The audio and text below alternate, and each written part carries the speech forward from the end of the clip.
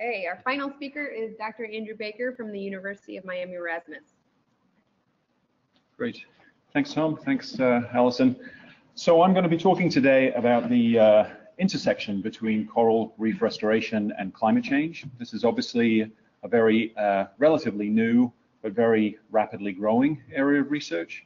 And I just want to point out right from the outset that a lot of the kinds of things that we've been hearing about, from assisted evolution to Reef 2.0 to stress hardening, all of these ideas and attempts that are being proposed, they all rely on coral restoration ultimately as an ingredient in being able to scale up those efforts and ultimately have an impact on the fate of coral reefs. So I think it's really important to keep that in mind. We all know that climate change is having devastating impacts on reefs around the world, not just far afield, but locally here in Florida as well. And I think the last 2 to 3 years, it's fair to say, have seen the worst coral bleaching episodes on record, not just for the severity of the bleaching, some places in the Central Pacific seeing degree heating weeks that were far in excess of anything that's been recorded to date, but also in the back-to-back bleaching episodes that we've started to see, not just here in Florida, but in Hawaii and in Australia. And these back-to-back events have long been predicted through climate models and so on, but this is the first time that we're really starting to see these things.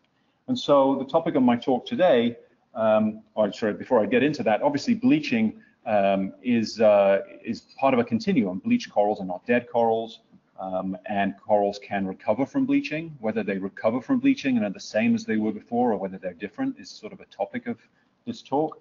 But I want to point out that the transitions between a coral being a healthy coral through to being a bleached coral, and the reversibility of this, where it can recover and become healthy again, ultimately the kinds of things that determine whether a corals are resistant to bleaching or whether they're particularly resilient to bleaching and can bounce back again, depend to a large degree, as well as on other factors, on the genetic variation, both inter and intra-specific, in both the coral host and its algal symbionts.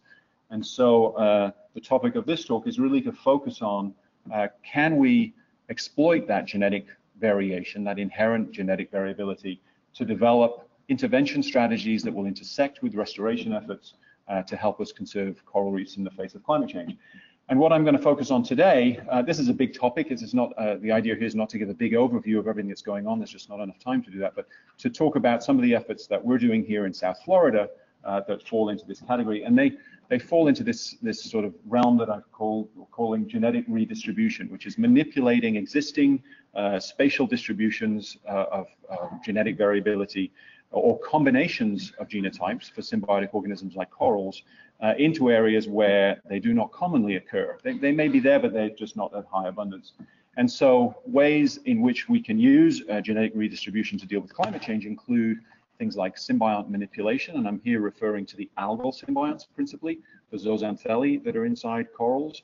And the idea is, can we boost the abundance of certain types of zooxanthellae, certain types of symbiodinium that are heat tolerant, in ways in which we can increase the abundance of these symbionts in areas where they're rare or absent and allow corals to survive warmer temperatures. And I'm also going to talk, if I have time, a little bit about assisted migration, or sometimes it's called assisted colonization, which is relocating coral genotypes from sites that are characterized by warmer conditions to sites where conditions are currently cooler, but which are expected to warm in the near future. So all of these sort of fall into the category of preparing corals for climate change. And under assisted migration, you can kind of also include selective breeding, or sometimes called assisted evolution of corals, because they share in common that it requires identifying sources and sinks, populations that are pre-adapted to warmer temperatures, and sites where they would be best suited to be located. So first of all, talking about symbiont manipulation, conventional wisdom is that this is not going to be an easy thing. Corals are often seen as not simple model systems for this kind of study of symbiotic partnerships. They're slow growing, they're environmentally very sensitive. That's part of the problem, obviously. They're difficult or impossible to make symbiont free or completely symbiont free. And it's often difficult to characterize the symbiotic milieu of a coral in absolute terms. There's often high degree of symbiont specificity. Corals do have preferences for certain types of symbionts. There's some flexibility to that, however, and they're obviously protected species, making them even more difficult to work on. However, we do know that coral bleaching naturally can promote changes in algal symbiont communities, sort of on its own. And we know that reefs recovering from mass coral bleaching events do sometimes recover with these more heat-tolerant symbionts in greater abundance as a result of the bleaching event that they've been through. And so we might naturally ask the question, can we increase the thermal tolerance of corals by sort of inoculating corals with heat-tolerant symbionts? And for some time, we tried investigating these possibilities in my own lab in Miami. And unfortunately, the general answer to this question is no. It's actually very difficult to directly treat corals using algal inoculates to actually cause these corals to pick up and acquire these symbionts and gain thermal tolerance as a result. These methods tend to be generally ineffective. However, by studying natural coral bleaching events around the world and by doing controlled experiments in the lab, what we have learned is that the types of symbionts that recover in corals after a bleaching event do depend on the bleaching severity and the recovery temperature that these corals are exposed to. And so in a few experiments in the lab, we've been able to sort of tie this down by artificially, experimentally bleaching corals to various degrees. We're causing them to lose between 60 and 80% of their symbionts. So these are categorized as low levels of bleaching, medium levels, and high levels of bleaching. And then we've recovered them at different temperatures. And what we've seen is that the abundance of different types of symbionts that recover in these corals after bleaching really depends on the interaction between the bleaching severity and the recovery temperature.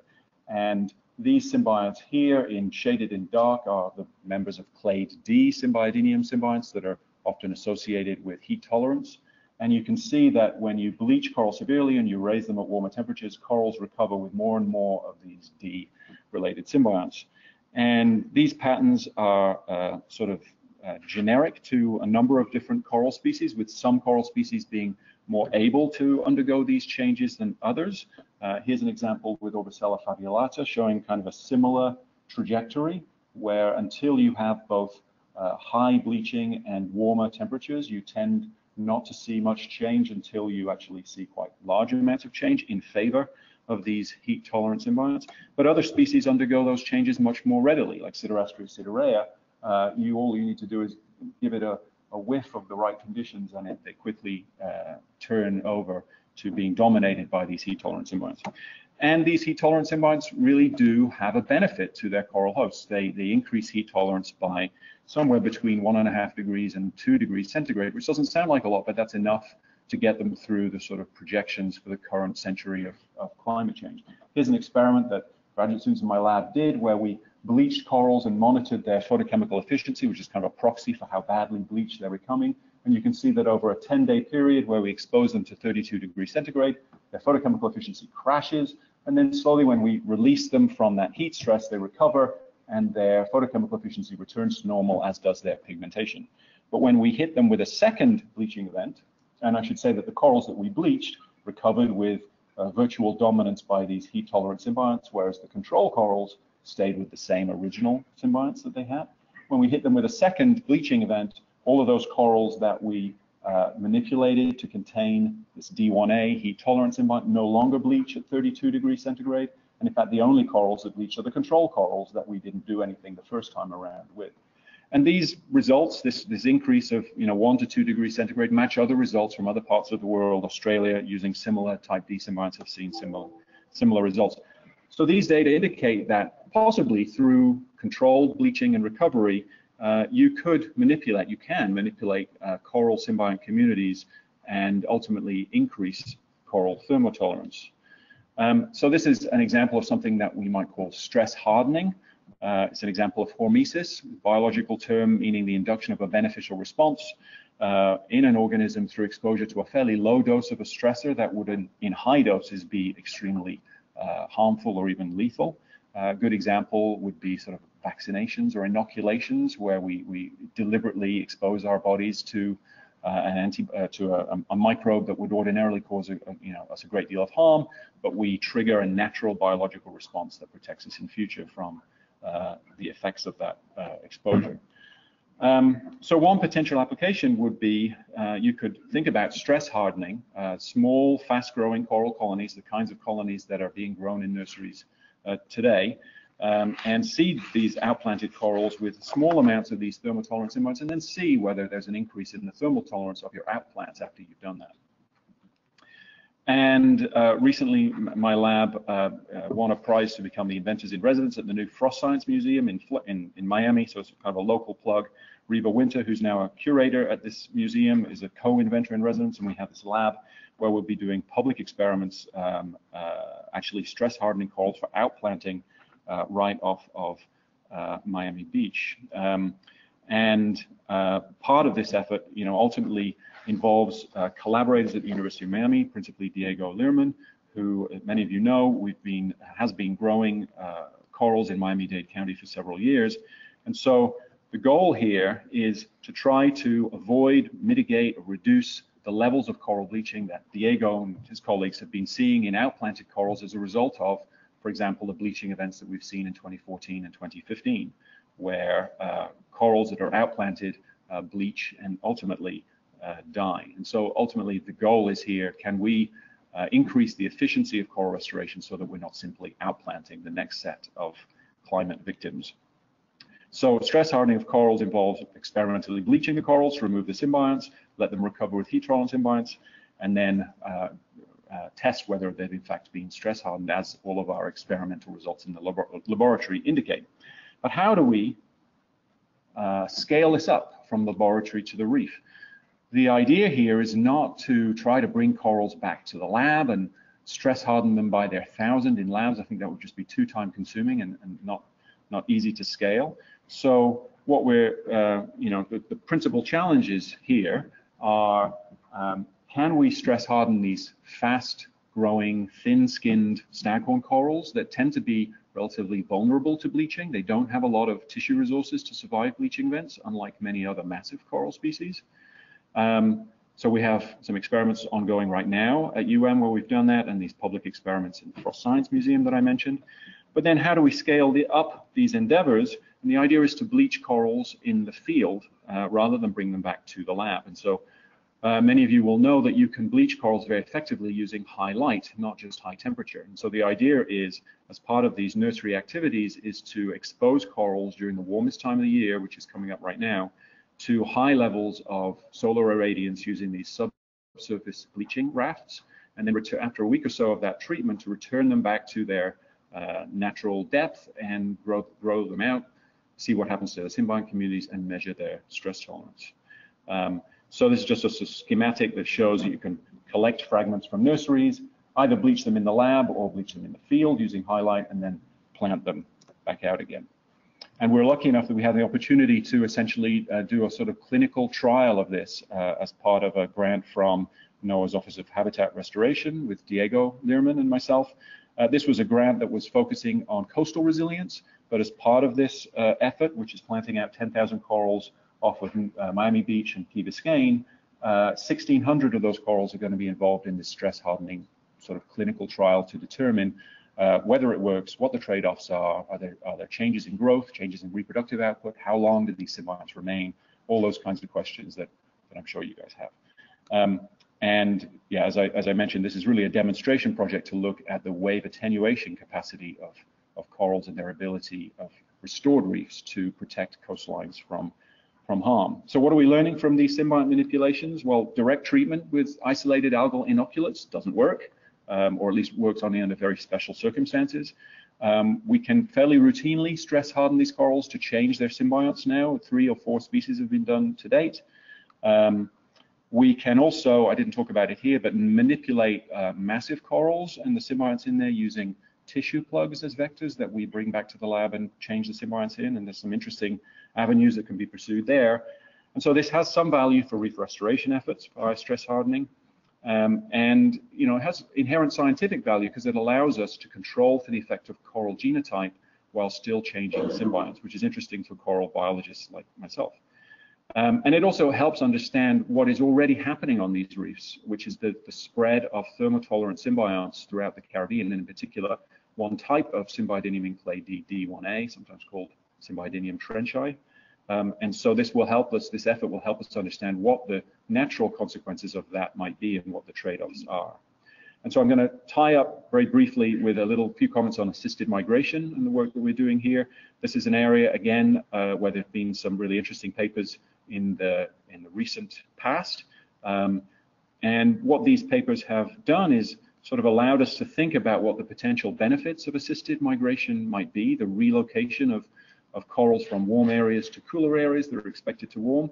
But what they haven't really done is let us think about how do we prioritize where to act, and how do we minimize risks such as hitchhiking microbes and other metazoan organisms that might introduce invasive species or possibly diseases, the kinds of things that people think about when we talk about moving corals over relatively large distance, more than a few tens of kilometers, let's say. And one pragmatic solution to those concerns is simply to try to minimize the distance over which we move these corals to start with. And so one way of pragmatically doing that is to try to identify where temperature gradients are steepest, and in particular, where temperature gradients are steepest, taking into account climate model projections for the effects of future warming. And another solution might also be to translocate things in stages, doing them over the periods of years to a decade or two, moving them a few tens of kilometers at a time and monitoring what happens. And these are the kinds of questions that I think we need to start thinking about. And so in collaboration with a colleague of mine at NOAA, Ruben van Hooijdonk, we've been looking at where you might do that in this part of the world. And you can look at simple things like the maximum monthly mean of the climatology, and this gives you pictures like this. There's nothing new here, where you can see that corals are naturally exposed to warmer conditions during the summertime than in some places than others. But what Ruben has been doing more recently is using statistical downscaling approaches to look at small-scale variation in the model projections for these areas in terms of the amount of warming that they're going to see. And looking at this metric called the time to annual severe bleaching, which is the time to where we're going to see or projected to see repeated back-to-back bleaching events. And so what this does when you use this methodology for, say, the Florida Reef Tract, you can see that in Florida, the time to the onset of annual severe bleaching varies across the Florida Reef Tract from between about 2035 to about 2055, depending on where you are. You can see that the extremes of distribution down here are bleaching more quickly on a repeated basis, both in the south and in the north, but there's a little more time in the middle keys. You can see where we're out to about 2055. But you can also play with this data to sort of model what would happen if you moved corals from one site to another. And interestingly, if you move corals from different parts of the Florida Keys, from the lower to the middle or the middle to the upper, you don't actually gain a huge amount of time because the thermal gradients here are not particularly steep. You might gain up to about 10 years of thermal tolerance. So the time to annual severe bleaching is increased by less than 10 years in most cases. However, there are some interesting patterns here. It turns out if you translocated corals from the middle keys to Miami Beach, or focusing in on this area, even from the northern end of Biscayne National Park up to Miami Beach, you could gain more than 20 years of thermal tolerance, which, I think it was Tom mentioned earlier on. This is about buying time. And these are the kinds of activities where this is a small scale movement of a few tens of kilometers. But by being smart about how and where we're moving corals from and to, I think we can help inject some time delays into the system.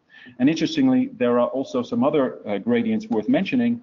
If you translocated corals from the south coast of Cuba, from the Gardens of the Queen over to the north coast here, close to the Gardens of the King, you would actually gain about 45 years of additional thermal tolerance by doing that. And while this might cause us some alarm, literally trucking corals across the island, there are other ways that we might consider doing this. We might consider moving them from this area in steps along this sort of staged withdrawal into the cooler areas. And so we'd gain about 45 years here, but we would also, if we were to consider this, either through the movement of corals or through the crossbreeding of corals, potentially gain about 20 years by comparing the middle and lower keys to the south coast of Cuba. So what's the ongoing work? I won't spend too much time on here because we're running out of time. There's a lot of different work going on in my lab with various students and postdocs, and I won't read these out. But my reasoning in showing you these different avenues of research is to point out to the younger members of this audience, students and so on, that there's a lot of work that can be done. And sometimes you'll hear that, you know, things like coral reefs are maybe ecosystems that are not worth working on, they're on their way out. But actually, I think coral reef ecosystems, there's no better time to be working on these systems because there's so much at stake. And so, sort of final thoughts here is that, you know, we have to maintain our hope. I think restoration is a critical part of the kinds of activities that can be done to help save coral reefs in the face of climate change. The tools that the pioneers of restoration have developed over the last decade or two are going to be really critical, everything from coral gardening to coral landscaping. And ultimately, we have to learn to balance the costs of doing nothing and sort of monitoring what's going on with our fear of doing something. And ultimately, what that something turns out to be is something that we as a community have to figure out what we're comfortable with. But my point really in giving a talk like this now is that we have to start this work now. If we wait until the situation gets any worse, we'll have drastically reduced our options. So I'm going to end there and just really want to thank my funding sources and all the various people. These are PhD students in my lab who've been involved in these projects over the last 5 or 10 years, and also all the students and undergrads and postdocs that are currently in the lab that are hopefully going to move some of these things forward, because I don't do any of this actually myself. So thank you very much, and I guess we can move to